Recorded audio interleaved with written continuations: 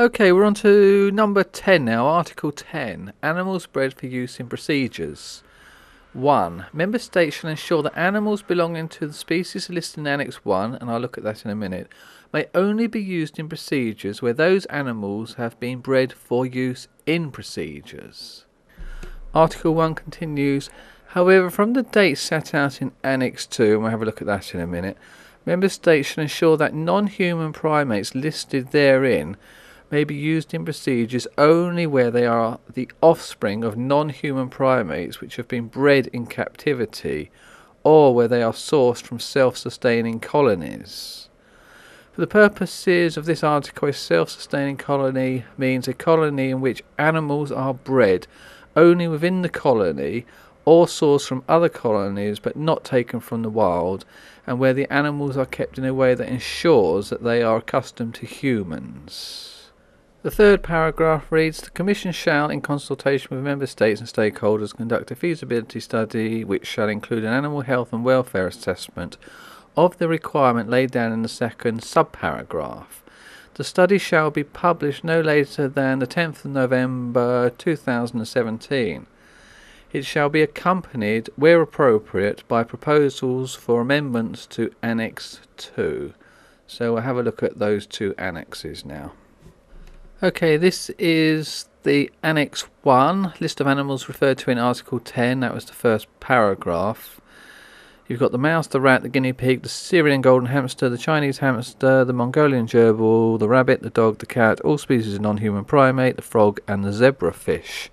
And it's just saying that you have to go to a reputable dealer to buy these animals, to purchase these animals. You cannot just go down to the pet shop and experiment on animals from the pet shop. You have to go to a supplier who specifically breeds animals for animal experiments.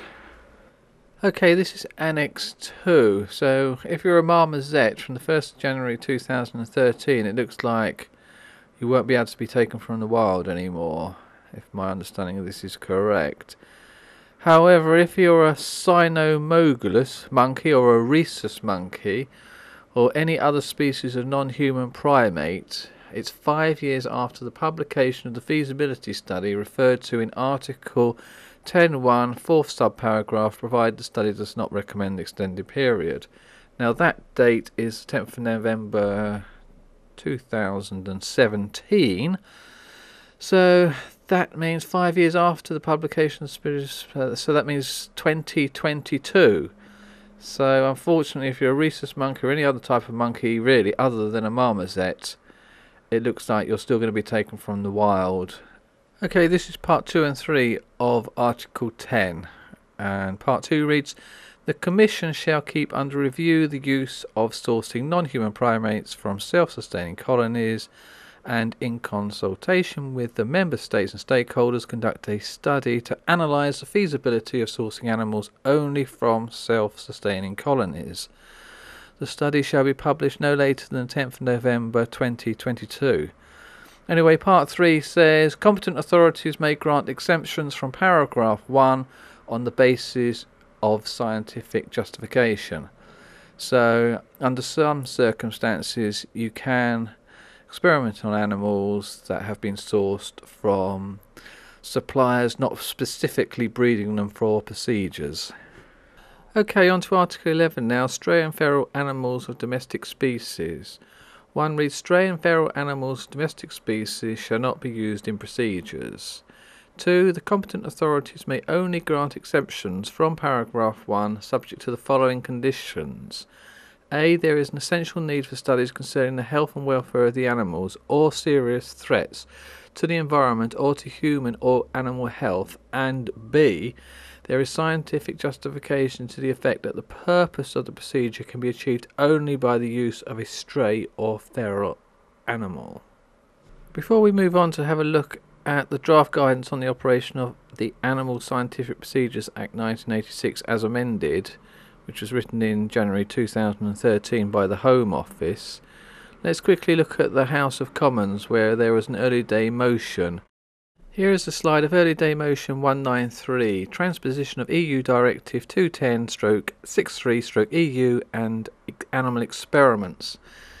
It reads that this House opposes the removal of the ban on using stray cats and dogs in experiments in the transposition of European Union Directive 2010/63/EU and supports the call by the British Union for the Abolition of Vivisection for a full debate on the floor of the House to examine this and other serious concerns before the transposition process is completed. This slide is about Amendment 193A1, and it goes, opposes the use of stray cats and dogs in experiments, and notes that in the RSPCA report that they have looked very carefully into the use of stray animals for research and believe there will not in fact be any change to the current situation in the UK, and that the intention of the Home Office remains not to allow the use of any stray animals. So you can see the House of Parliament here a little bit worried that the EU directive will water down the provisions that we have in our own national legislation. I think I mentioned this right at the very beginning of this piece.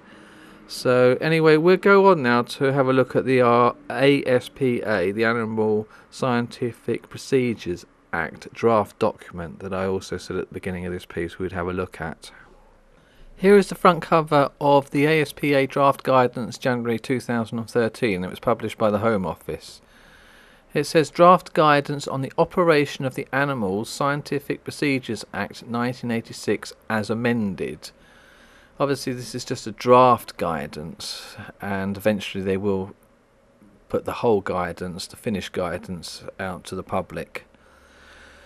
Okay, let's have a little look in it, see what it says about stray and feral cats and dogs and animal experiments.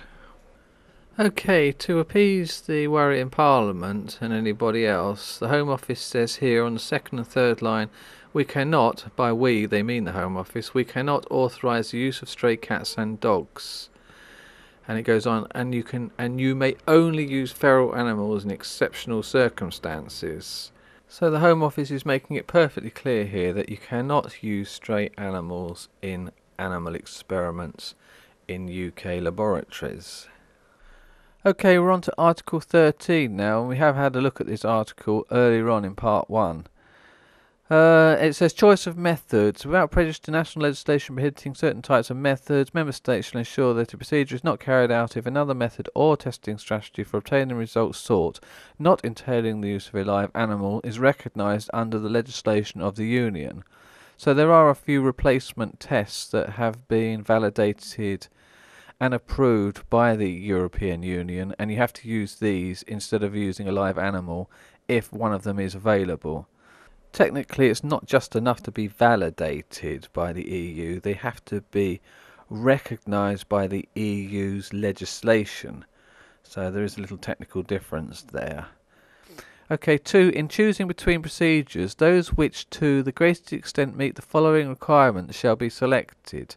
A. Use the minimum number of animals. B. Involve animals with the lowest capacity to experience pain, suffering, distress or lasting harm.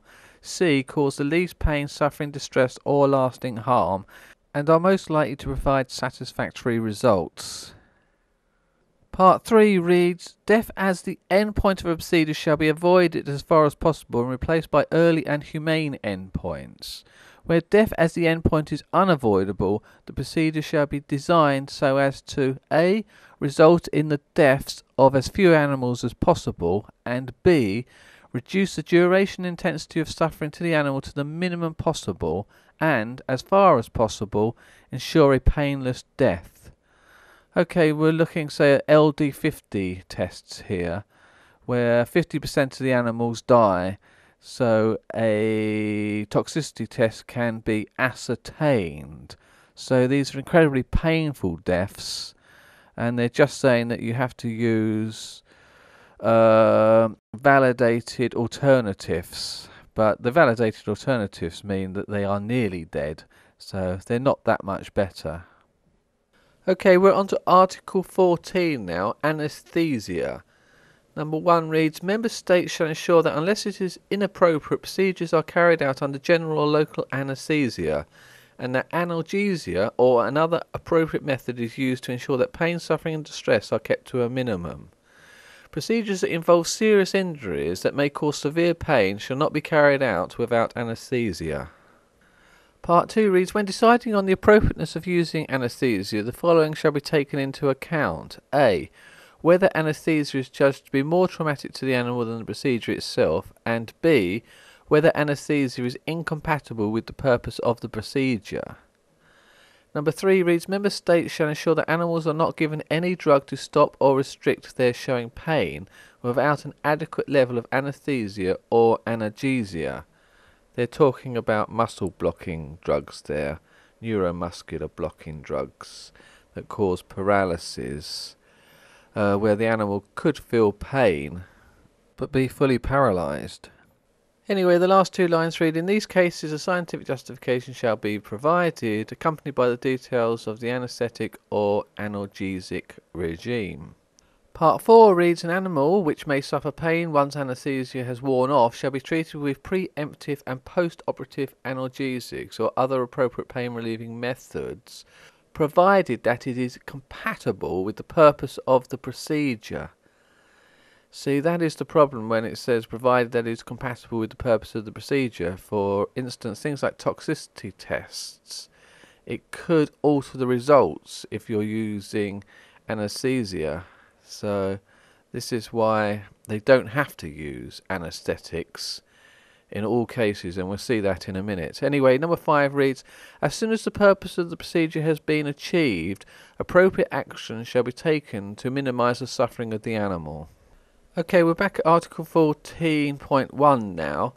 This is member states shall ensure that unless it is inappropriate, procedures are carried out under general or local anaesthesia. And point 2b says whether anaesthesia is incompatible with the purpose of the procedure. So both of these are kind of like get-out clauses for the vivisectors, not to have to use anaesthesia. I mean, it gives the impression, this article, that anaesthesia is used all the time. Anyway, we'll have a look at Andrew Knight's book, The Cost and Benefits of Animal Experiments.